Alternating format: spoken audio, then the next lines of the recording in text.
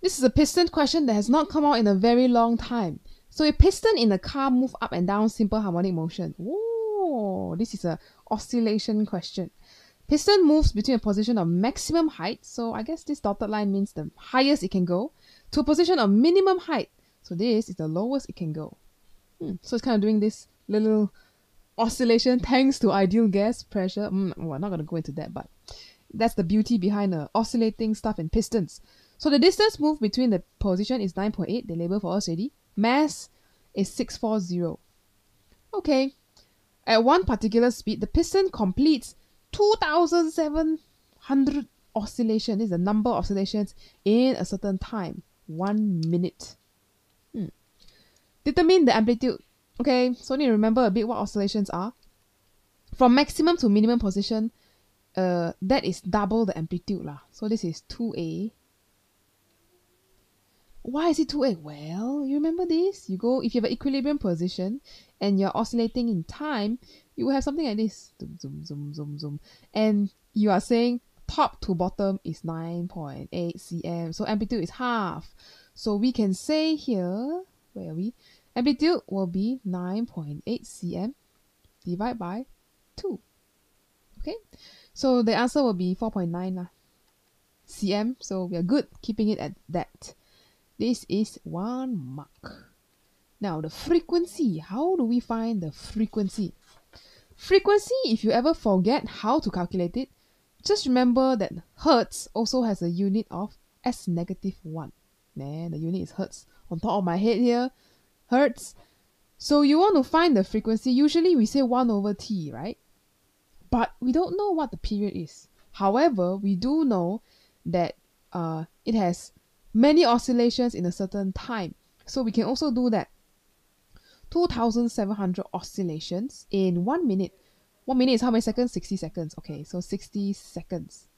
So you see, per second already also we have the correct thing. So if you divide this, you will get 45 Hertz as your frequency. You just write that down here. There's also 1 mark. They kind of assume you already know all this from AS, so they don't give a lot of marks.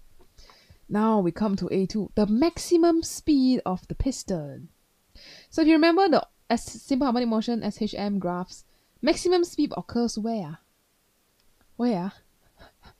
So Vmax is at x equals to 0. So 0 displacement, aka the equilibrium position lah. So this green dotted line is where the maximum velocity will occur. At the maximum here, it stopped moving. The bottom minimum is stop moving. Because it's going to U-turn, right? Go up, stop, go down. Go down, stop, go up. And it's keep doing that. Okay, so we need to find what is V.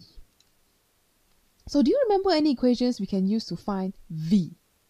I know there are equations that will tell you what the maximum speed is, but in case you didn't memorize it or you forgot, then you can flip to the front of your exam booklet and you will see a formula there that will tell you the velocity of a particle with relationship to these variables, the amplitude square minus the current displacement.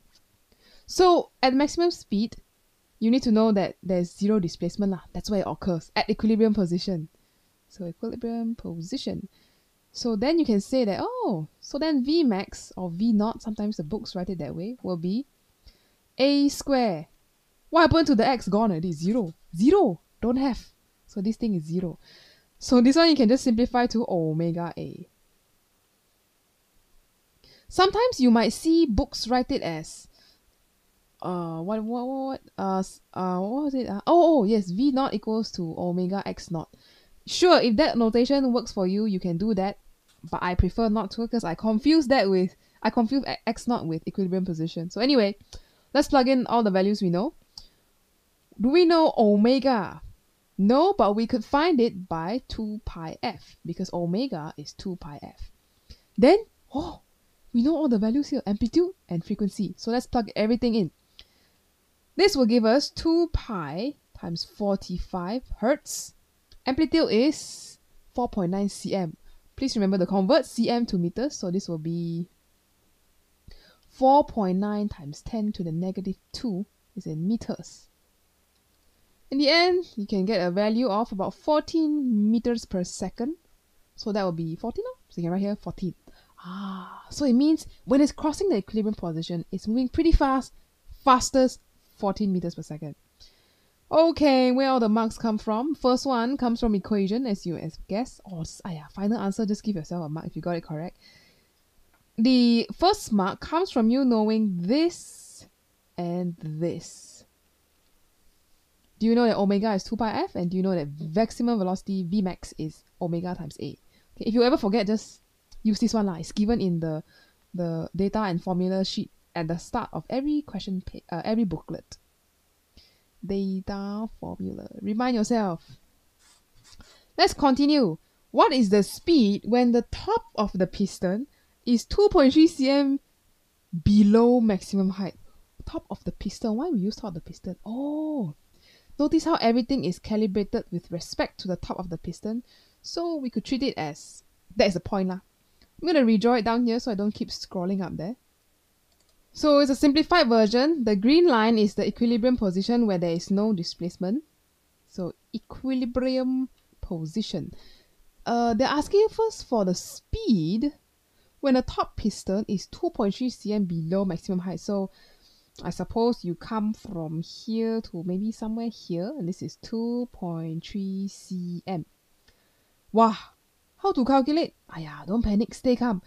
We want to find speed, okay? Speed, then we throw this one here again. So V equals to omega amplitude minus current displacement squared, square the whole thing.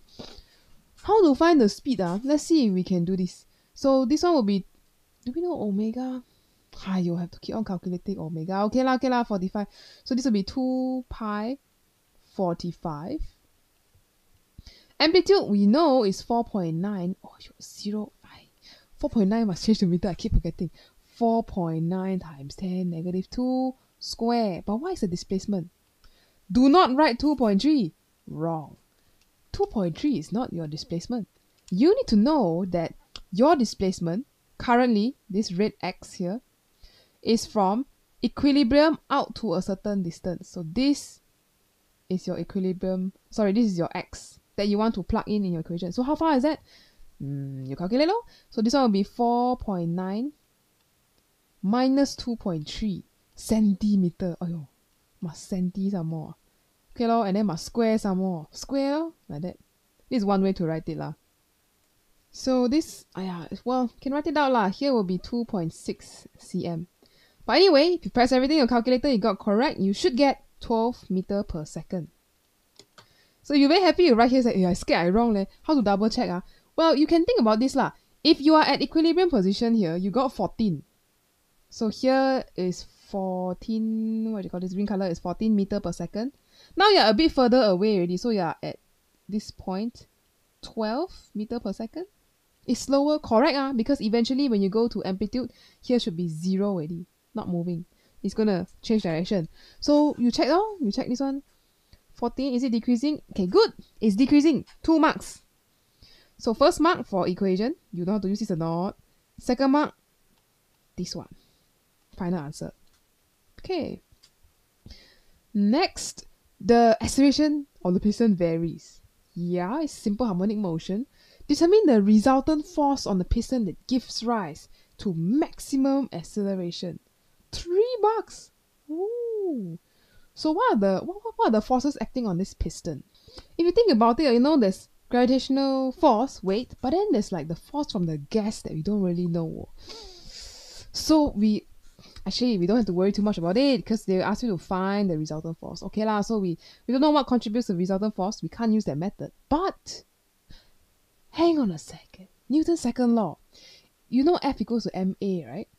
We are trying to find F. Is there a way we can find the acceleration of simple harmonic motion? Yes, it varies lah. We know A proportional to negative x. That is simple. That is how we define simple harmonic motion. But can we find an acceleration? I think we can. If you go back to this diagram and we look here, if you are at the green equilibrium position, there's no acceleration because there's no displacement from there. So no acceleration, no displacement. So what we could use though is at the maximum position, either the maximum above or maximum below. Okay, so let's try that out. Use at maximum displacement to find the acceleration. There are two equations. The first one is acceleration maximum can be V maximum times omega. That's one way. Or another way is the amplitude times omega square. Because we already say V is what? V is omega A. So you plug it in, omega A, you get this one, omega square A. So up to you lah, which one you want to use. Make sure you know how to use this equation. If you forgot this one exists, maybe add it to your notes. So we know the maximum displacement already. Okay, so we can find our resultant force. That will be M times, shall we use A? If you use Vmax, you are trying to depend on this value. But what if this value you calculate wrong? Then gg.com. So maybe I'm worried my Vmax is wrong. So I think I will use the other one, A omega square. Because amplitude, I'm more sure of it. So, okay, sure, let's do that. So, what's the mass? Scroll all the way up. 640 G. This is my mass. I need to convert that to Newtons. So, this will be 0.64 kg. Let's plug that in. So, 0.64 kg. Amplitude, what is that? We got 4.9 from just now, but convert to meters. So 4.9 cm convert to meters. And then, of course, omega, I should just calculate. What we do have to keep on doing 2 pi f, 2 pi f. So 2 pi 45 square. If you do this whole thing, press calculator correctly, you should get 2,500, rounded off to 2SF, 2,500 newtons. So something like that. This is a 3-mark question. Final answer, of course, 1 mark. And then you have these two equations. If you get these two, that will be a C1 mark. And if you sub everything correctly, this line, you will get another mark. Okay, so I think the key here that is to know is how do you get this? Alright, so go and review a little bit. How do you know maximum acceleration and things like that? And other than that, you should be fine plugging and calculating. Method 2 is if you use, let's write it out. Method 2, method 1.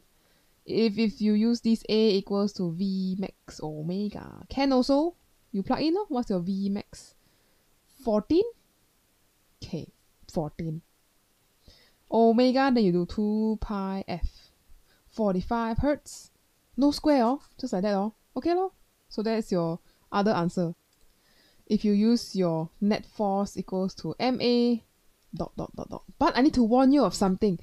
If you're using your previous calculated value, maybe you want to keep a few more decimal places, like I don't know, 13.9 instead of rounding it off so early. So I didn't do that here but if you have 13.9 here, it's good to write down also 13.9 and your final answer here you round off to 2SF.